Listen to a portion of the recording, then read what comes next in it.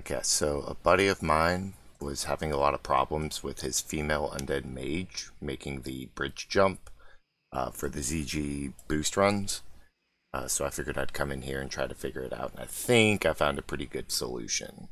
So normally, uh, what you do is you'll come at it at this like 90-degree angle, and because of your model height, you'll be able to just jump straight on to the rope.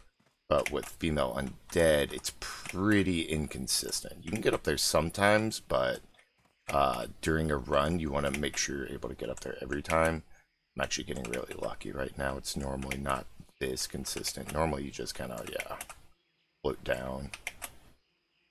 So what I found was, so you always want to be behind this gap in the ropes. That's just how the spacing works out the best for when you're doing Blizzard.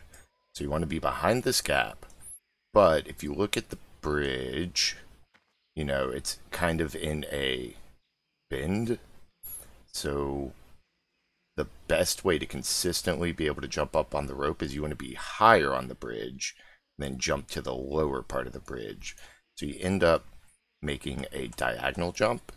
Uh, so whenever you're doing your Blizzard when you're down, you're going to be on this plank kind of in the gap in the ropes. It's a little bit close, but I think it should still work out with the Blizzard timing. And then you're going to angle your character model to be jumping to the lower part of the ropes. And that difference in the height should help with making the jump more consistently. And so normally you just kind of tap it, but with the undead, you want to, you know, you're going to have to tap it a few times to kind of get higher up on the bridge.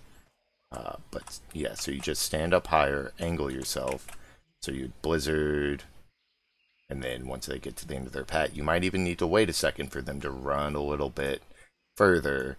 So it might mess with your grouping, but then you're just running at an angle up the bridge to get you some height, which will help you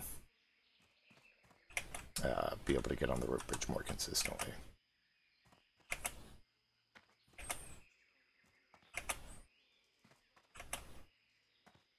Anyways, hope that helps.